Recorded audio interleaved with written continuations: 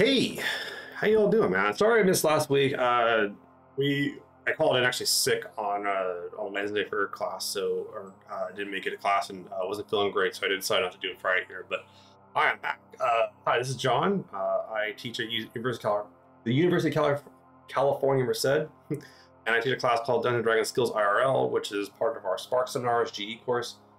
And I use these Fridays as kind of a way to reflect on what we were doing in the class, what we got up to, stuff like that, you know.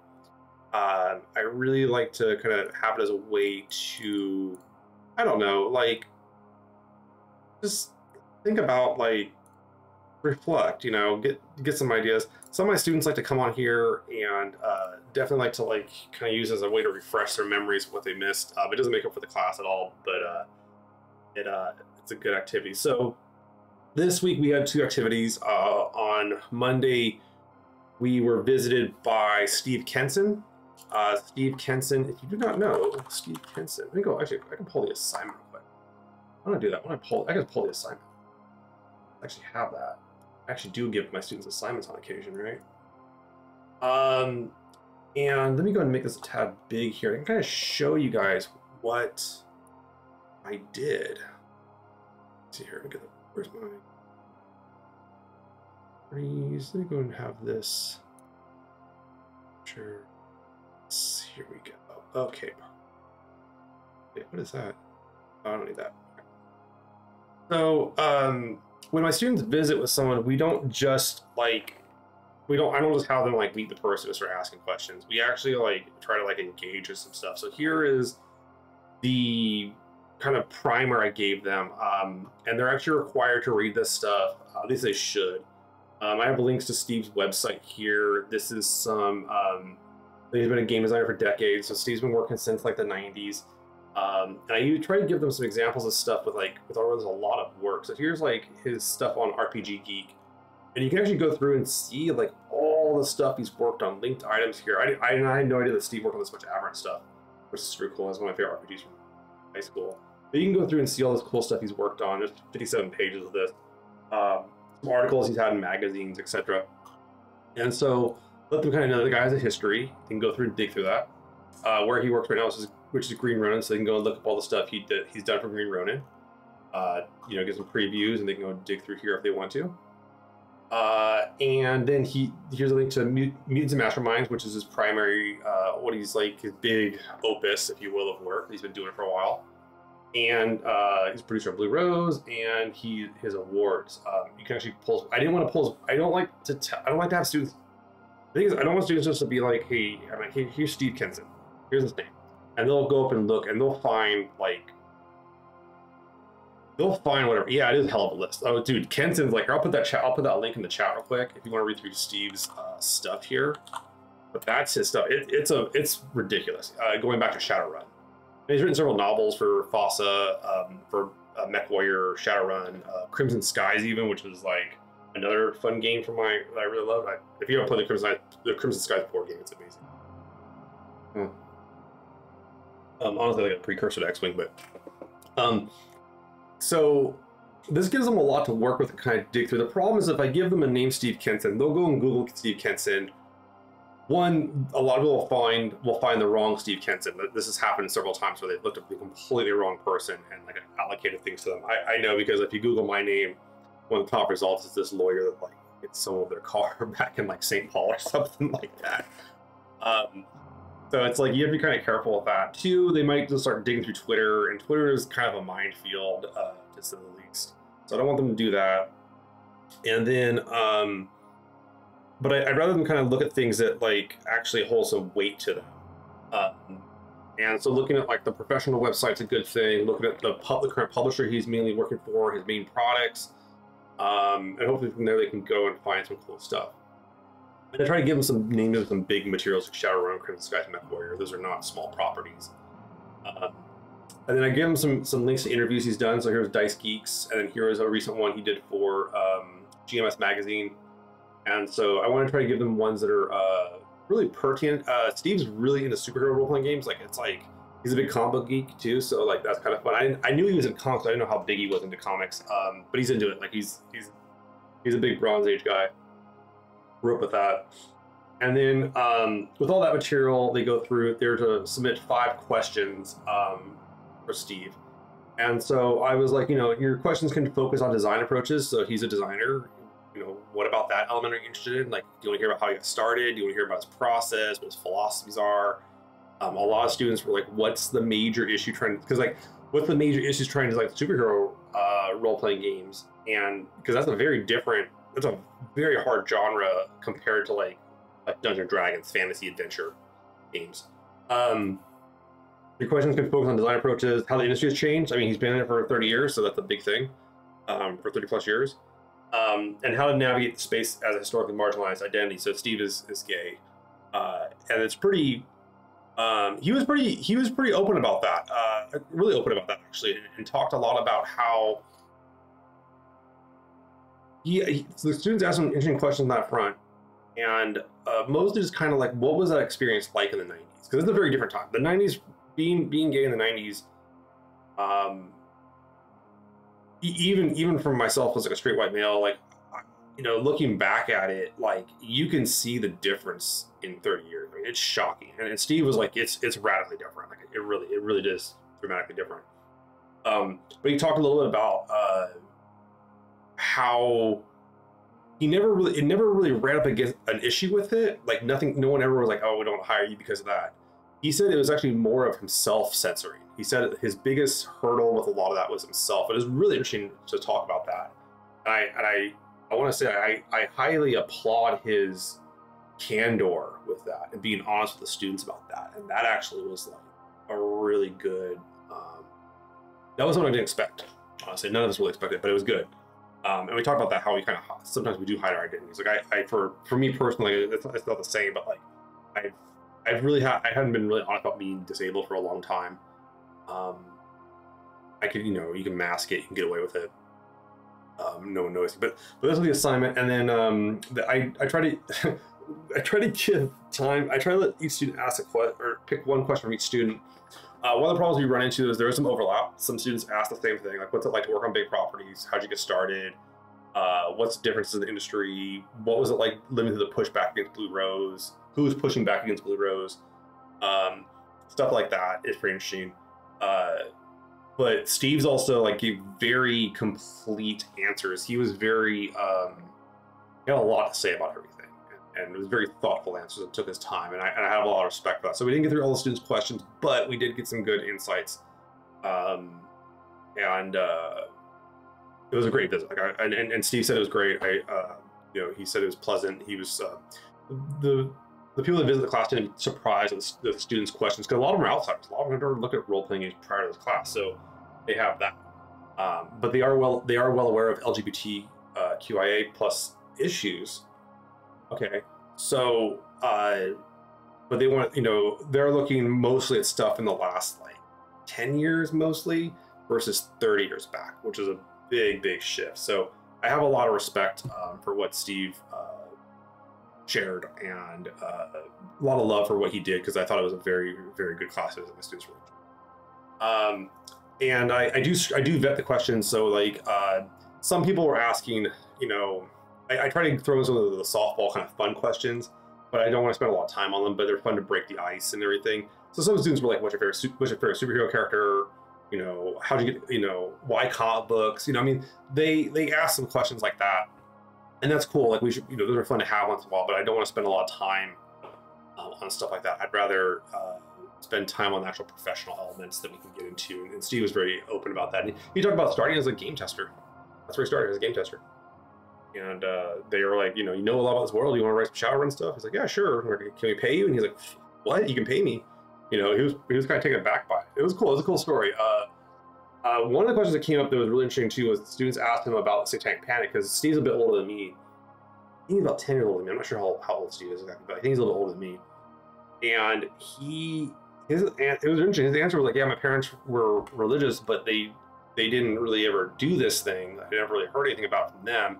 He talked about tangentially, like, he had friends who were forbidden from seeing him because he played D&D, or got kind of pulled out of the friend group. That was really interesting too. So it was kind of cool to have another person that bore witness to kind of the consequences of the Satanic Panic. and to make students don't think that like basically Joseph Laycock and myself are making this up just because the people they've heard it from. So I thought that was really cool.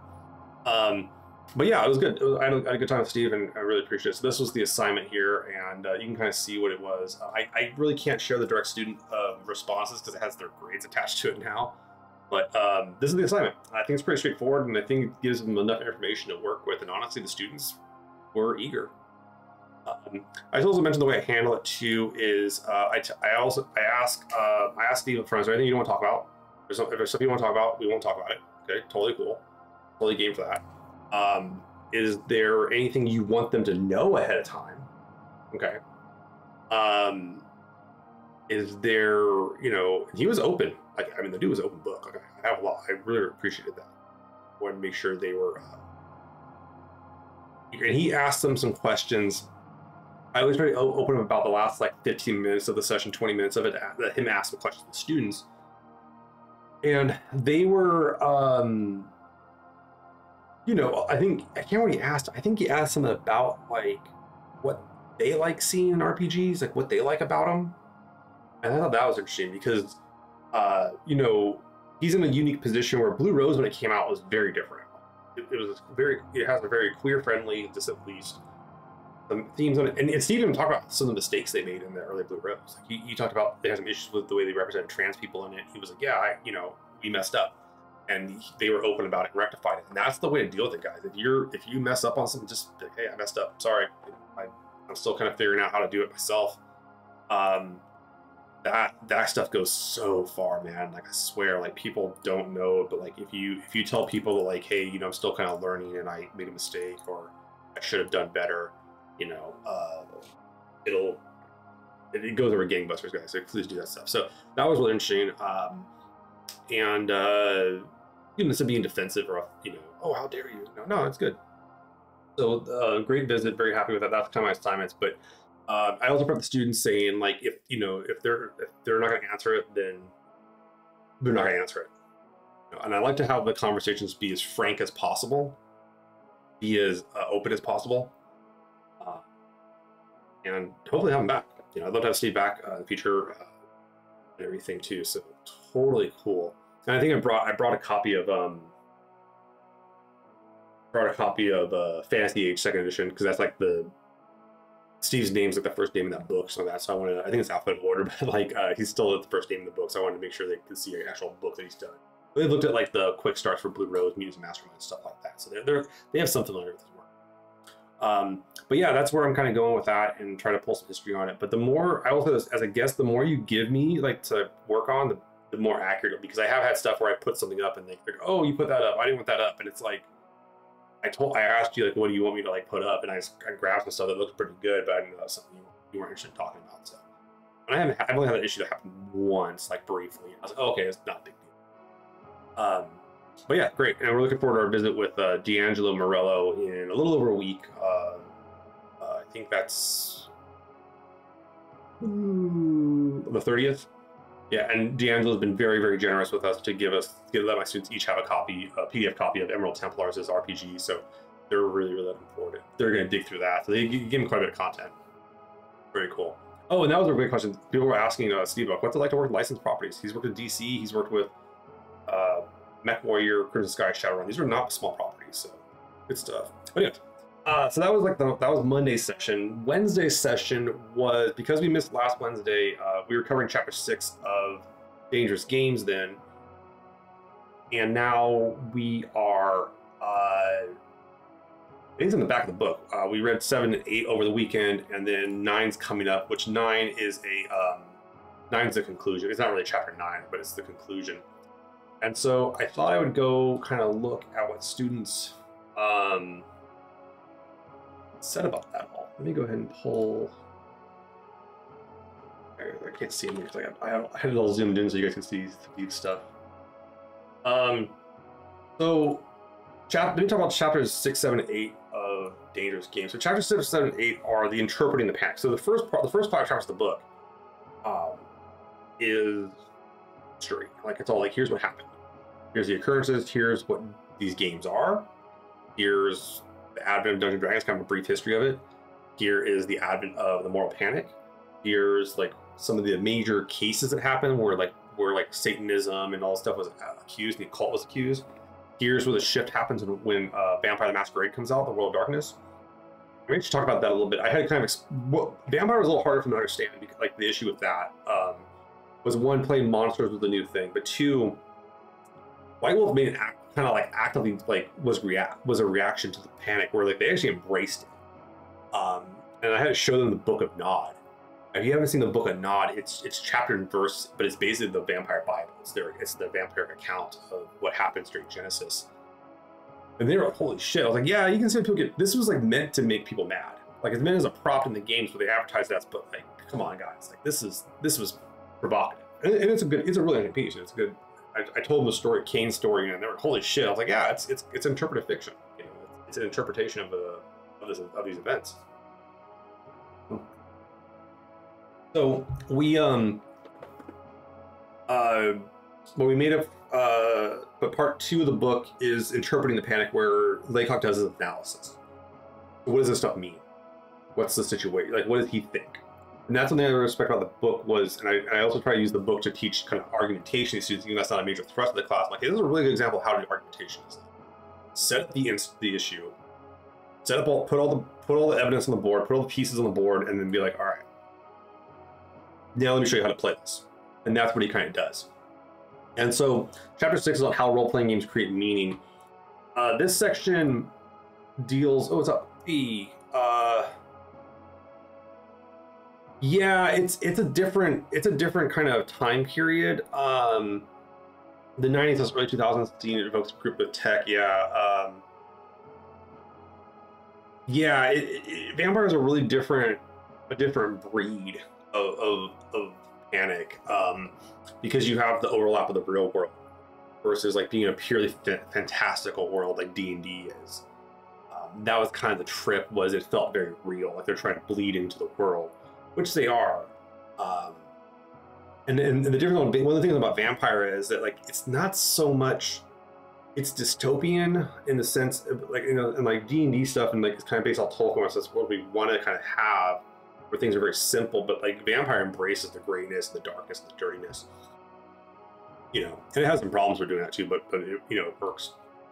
So let me go back and look at like when my students here wrote this. So chapter 6, this is the section, how role-playing games create meaning. Let me kind of get some of the takeaways they pulled. One thing that this quote they used from the book is, this means that fantasy worlds are not separate from the, this is a really key element that Laycock points out. This means that fantasy worlds are not separate from the world of daily life, but have a relationship with it. So these games have a relationship with us, like how I live my life. I mean, aside from you teaching this crap, but like, you know, it does affect my daily life. You know, I have decor in my house. I have things I think about in terms of these things. Because fantasy worlds are ultimately derivative of the world of daily life, they are reflections of this world and enable a reflection of this world. So the student says, people use RPG to help them cope with their real world issues. It also allows people to try different solutions before the real life. And that's a big thing. So these games are not pure fantasy. That's the major thrust that Laycock's trying to put. Like, these are not pure fantasy. And he argues, I think he kind of argues that ultimately nothing is really pure fantasy. It has some deep in like our actual lives.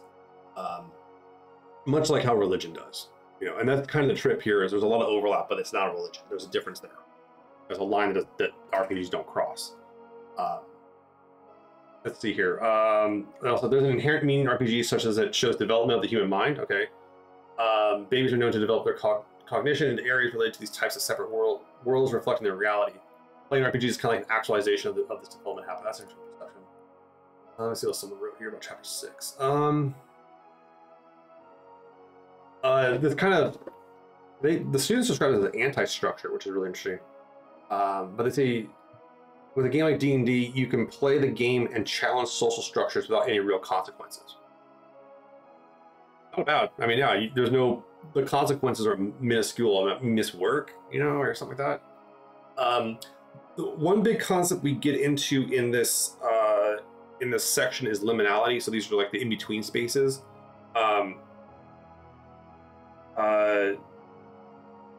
Yeah, like the idea is that you have these spaces that are kind of in between. So like there's like a account called liminal spaces, and it's usually like hallways and stuff like that, or waiting rooms. So it's space between spaces.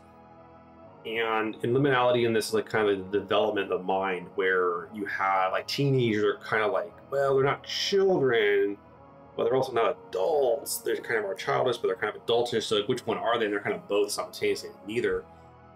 And so that's a big thing with the liminality that separates the game as the player by the real world. There's a liminality there for us. Like we occupy both simultaneously. So when I play a game, you know, I get hungry.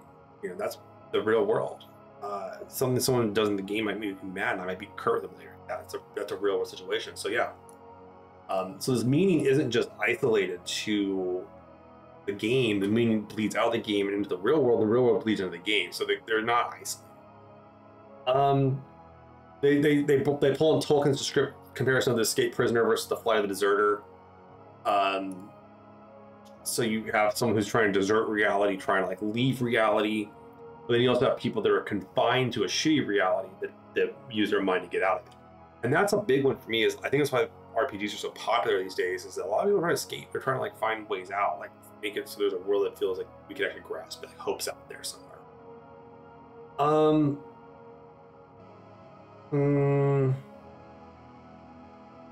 Let's see here. What else we got? This is chapter 6 here. These students were mentioned by its enticement of adolescence, to introduce self-identity to teens who are trying to figure out their own. That's a big appeal to kids. I mean, a lot of my students are interested, like a lot. You know, we get a lot of my class. I've looked at the numbers in the past, and I haven't looked at the numbers this semester, but like I'll probably try to do it next semester for sure. But I get a lot of students that are queer identities in my class, like a lot. We have an idea about the percentages on campus, but my class tends about like 5-10% higher than average, and it's freshmen, so like these are new students and such like that. So yeah, they're new students basically, and so self-identity is a big thing these games appeal about. Is that people like them because you can kind of play that identity. Like, by all means, I mean, your character sheet is literally like, you know, you can. It's like fill out the form of the doctor's office, but you can say what the fuck you want. Pretty cool. Let's see here. The idea of infinite scenarios. They can experience different outcomes or personas that best match what they wish to become in society, or what they're just curious about society. That's a big thing. You know, Laycock does spend some time talking about. We haven't talked about it much in the class, but like the crappy sessions, like where. You know, I mean, I would just when I was playing middle school and early in high school was, you know, you go murder hobo. You know, you go and you beat up people and steal and you're just a menace. And so, well, why? You know, why do that? Is that what the reality I want? And the answer is it's not the reality I want, but it's a reality I don't understand. You know, it's foreign to me. It's the idea of like that much violence. It's kind of a way for me to try to experience or understand it to some degree. You know, play with it without it being like real world violence, or understand violence even in my own life. I saw that too.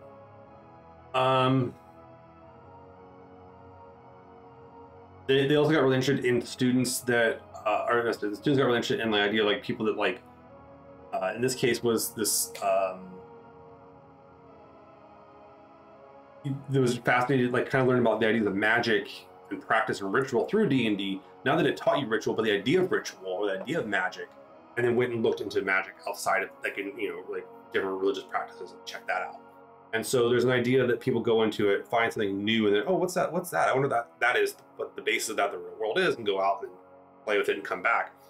And I think this is true of identity, whether that's religious identity. And Laycock only speaks religious identity. I've had explained to students before, because that's his field. He doesn't talk about gender identity or sexual identity, racial identity. That's not his field. But religious identity certainly is.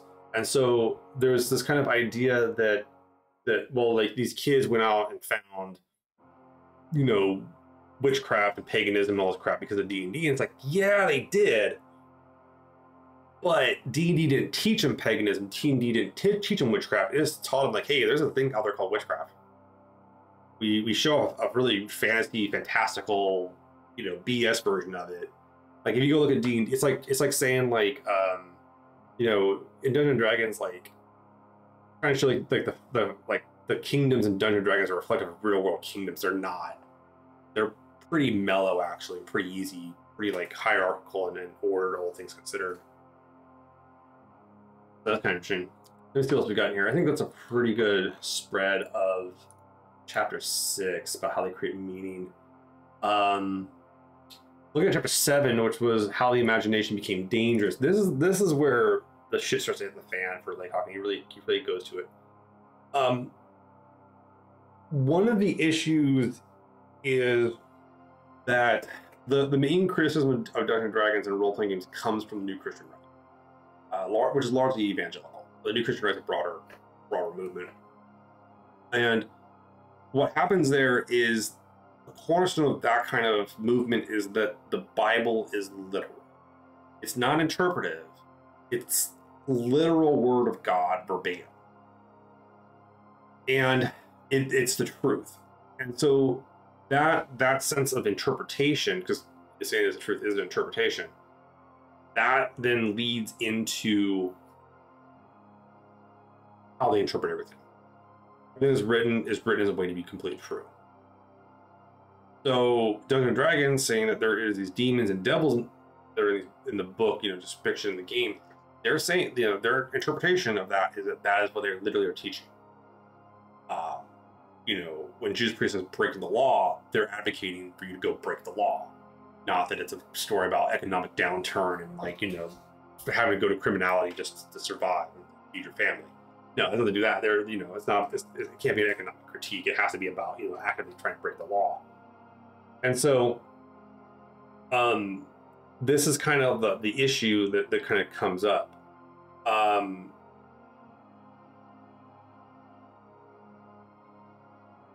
Let's see here. Let me go find some other students real quick here. What are we going there? You can media literacy, yeah, right. One of the things that came up too in this section is there seems to be a distinct failure amongst adults to distinguish imagination, to understand imagination. There's been a lot of people bringing this up lately. There's a high lack of studies on play in adults, like just play. As an adult that plays games and runs games and enjoys play, like, it's hard to find stuff on it, guys. Like, a lot of it's focused on children. But the idea of how adults fail imagination is really interesting. So Laycock brings up this example. I'm just gonna find it real quick here. Is the I'm just gonna find the part of it. Yeah, so he's talking about this is out of Colorado. Second grader Alex Evans was suspended for tossing an imaginary grenade into an imaginary box. So now the grenade of the box exists. He was playing a game of make-believe called Rescue the World. So he said, on record, he said, I'm playing this game, I'm going to rescue the world. That's the name of my game. Okay. The box contained a terrible evil that his grenade destroyed before it could contaminate the world. This is what his story was. The school was concerned that this game violated its policy prohibiting weapons, whether real or play. In a television interview, Alex told reporters, and I quote, "I cannot believe I got disbanded. Not only could he not pronounce his punishment, a little Kafka-esque, right? But he could not understand why he was being disciplined for something that was only imaginary. In Pennsylvania, a 5-year-old was suspended for talking about a toy gun that fired soap bubbles. Just for talking about this toy gun that could fire soap bubbles. Yeah, I know, it's a little bubble gun, boom, boom, right? Got suspended for just talking about it. And then a 5th grader was searched in front of her classmates for bringing a piece of paper that resembled a gun. In Maryland, a boy received a 2-day suspension for biting a Pop-Tart into the shape of a gun. And upon hearing this, the NRA awarded the boy a lifetime membership, of course. So there's this panic about violence, and guns represent violence, by all means. Okay, cool. Actual guns are there for violence. And a lot of this comes off the Sandy Hook shooting and various other kind of like things like that. But then there's this claim in early psychology. It's like analytics that's from Freud and Piaget. I'm not sure how to pronounce that. I don't know the name. That young children cannot discern between fiction and truth. They can't. And there was advising that you shouldn't read fairy tales because it was a form of lying to children. Okay. Tolkien does the other way. He says, no, you need to do that. They have an appetite for wonder. And cognitive scientists say you need to have children wonder and play make-believe. It goes a really long ways. But then there's this issue, and kids can do it pretty well. For young children, however, the imaginary worlds seem just as important and appealing as the real ones, if not, as scientists used to think, that children can't tell the difference between a real world and imaginary world. It's just that they don't see any particular reasons for preferring to live in the real one. Fair enough. And there's some kind of interesting, kind of like stories regarding this, and one of them is that this kind of idea of this puppet. So you can have like a kid, you know, I got a puppet here, and you know, like have it play with a kid, and like I can have the puppet like bite the kid, and the kid will say "ow," even though you're not really like you're not really putting any grip on them. You're not like piercing the skin, but they'll say "ow." They'll play along with it, and they'll say "so and so bit me." The puppet bit me, but did the puppet really bite you? No, it didn't. They understand the difference. They can go beyond that, but they'll play along with it. But with the adult things really interesting is they look into this experiment where they asked adults to fill a bottle of tap water. Okay, they go to the tap, fill water, and then put a label that says cyanide. And the adults that filled the bottle and placed the label on it would refuse to drink it, even though they know they are the ones that filled the bottle of tap water, that it does not have cyanide. So there's this imagination kind of breakdown where they can only interpret things literally. That's the dangerous element of imagination. This is where Laycock's kind of going with this. This is where it gets dangerous. Yeah. On Playgrounds Across America, the imagination is not privileged as a separate from morality. In the era of school shootings, there's been an attempt to impose consequences on what children imagine. Just as Alex with the grenade, D&D enthusiasts couldn't understand why they thought D&D magic was real.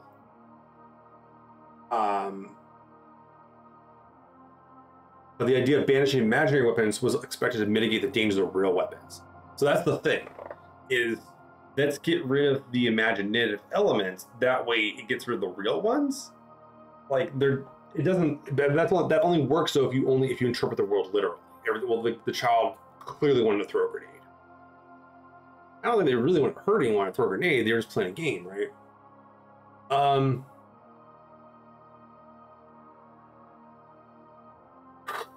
right, we go back to William Deere and the Dallas Egbert case and Patricia Pulling. So this is talking about the panic over role. I think this is a key paragraph here. The panic over role-playing games was an extreme example of a larger pattern in which moral entrepreneurs ignore the frame of fiction and treat imaginary symbols as narratives as reality. William Deere obsessed over the content of Dallas Egbert's fantasy life to the exclusion of numerous more tangible factors. Yeah, that this kid was using drugs. That he was like living in squalor, all this kind of stuff, right? Occult crime experts such as Patricia Pulling insisted that occultism depicted in role-playing games was not a fiction but real. However, it was conservative evangelical critics who brought this line of thought to its ultimate conclusion, arguing that when players imagine monsters, they are actually having a supernatural encounter with literal demons. Making this claim sort of sundered any meaningful distinction between imagination and reality. But as with Alex and his imaginary grenade, it is the critics, not the players, who seem to be struggling to negotiate between frames of reality. Do children who play Monopoly growing up, this is a quote from Gareth Medway's The Lure of the Sinister, do children who play Monopoly grow up to be property speculators? Does chess foster racial disharmony by setting up white against black? Because anti-Satanists cannot distinguish fantasy from reality, does that mean the rest of the population are similarly afflicted? Fair question. Yeah.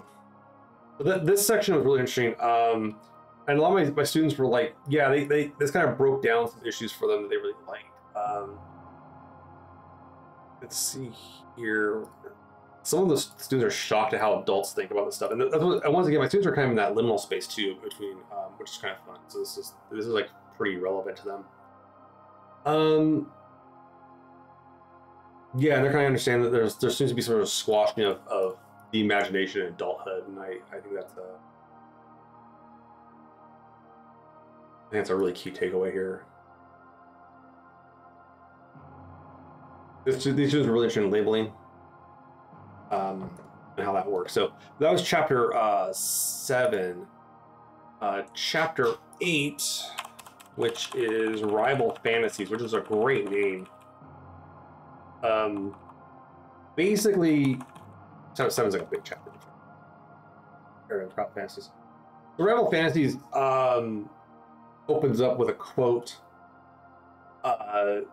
from Iris Murdoch. It says, "We live in a fantasy world, a world of illusion. The great task in life is to find reality." And also opens with a quote from Gary Gygax that says that a group playing a fantasy RPG will lose the touch with reality or become mind controlled is completely fictitious. This is obvious to any observer of or participant in RPG activity. Those who claim such an effect as possible are the ones that have lost touch with reality. And this is the key idea, is that the moral entrepreneurs are the ones playing the game. They're the ones that create a villain and themselves, or envision themselves as hero, and then need a villain to operate. That's the only way they work. And it allows them to fulfill this kind of hero fantasy, being this entrepreneur situation, this moral entrepreneur situation, versus actually doing anything. They don't have to do anything. They're already the good ones. The evil's already out there. And so the students are kind of catching on that. So here's like some stuff they wrote. There's a quote they used: "Gamers and their critics share a desire to construct a moral universe to mentally inhabit." That's a really good quote.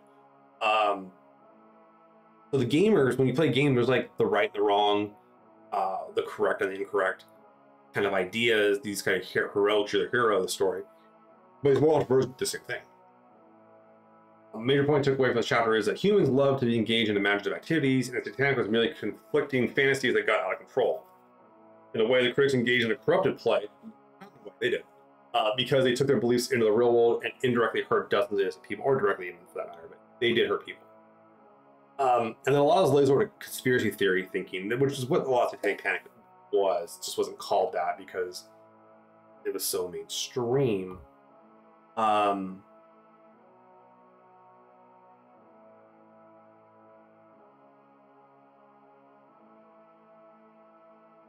Yeah, and how the criticism doesn't really reflect reality, but it stations them in a position of good, as privileged. I think that's a key element there. Let me go into this real quick. Let's see here. The arguments are similar from both sides. The difference, though, is that like some are like telling the truth and some aren't. That's a big deal. Let's see here. Oh, they're trying to find some better stuff here.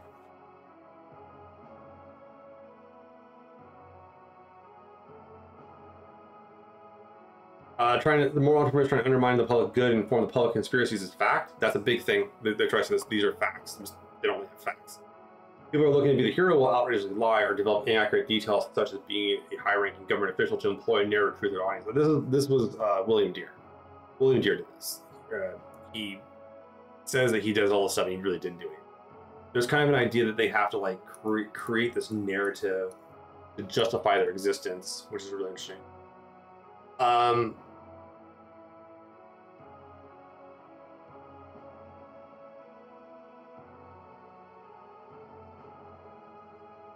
Yeah, and the difference between the role players and the moral entrepreneurs in this case, like bowling and such, is that they're actually trying to bring their stuff in the real world.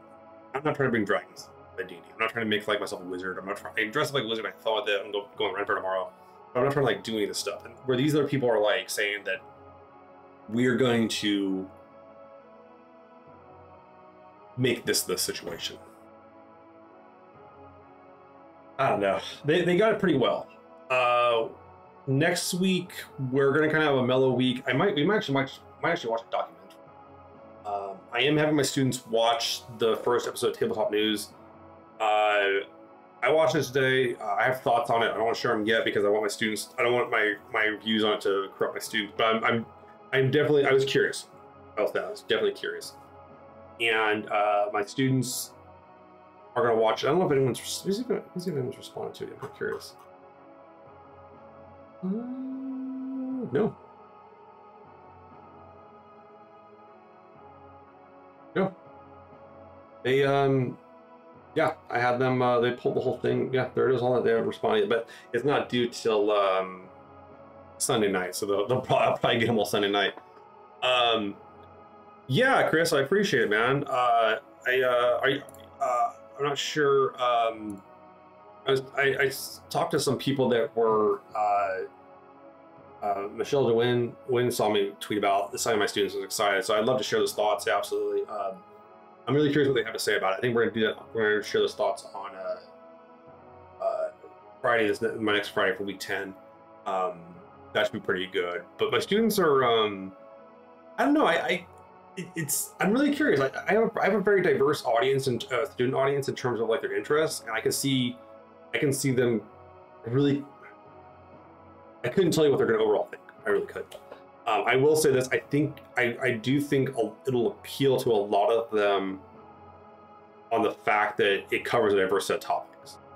I think that actually will be something they're going to talk about. It's like, oh, they thought it was just a new role-playing game, Dungeons & Dragons, and it's not. And so I think that's going to be one of the things. I have a feeling a lot of them are going to say that. They're going to be surprised at that. So I think that'll be fun. But I'm looking forward to talking about that. The other thing we might also do is we'll probably talk about that on Monday. And then on Wednesday, we'll probably talk about Chapter 9 of Dangerous Games. And I don't know, man. I kind of want to show them. I have a copy of it, and I watched it, but it's Patrick Kilbane's documentary with Gygax, which is really interesting because there's actually a lot of stuff in that I'd never seen. I'd never seen the Gygax mansion in LA. That was like fascinating to see. That's like shocking. I didn't realize I knew he was living it up in LA, but I know he's living it up that big. And so I'm really curious to kind of think about that element. And then I also want to get them prepped up for D'Angelo's visit, and hopefully they got through Emerald Templars. And I'm glad actually D'Angelo's visiting when he is, because it gives him a nice break between having Steve Kenson on this weekend of that.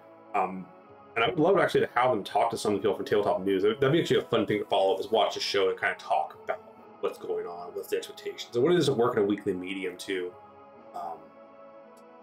Would be really curious. So, but anyways, I look forward to that. We'll be doing that on Friday next week. I am back on Tuesday night with Abrax Precipice. Very special episode this week. I'm very excited about it.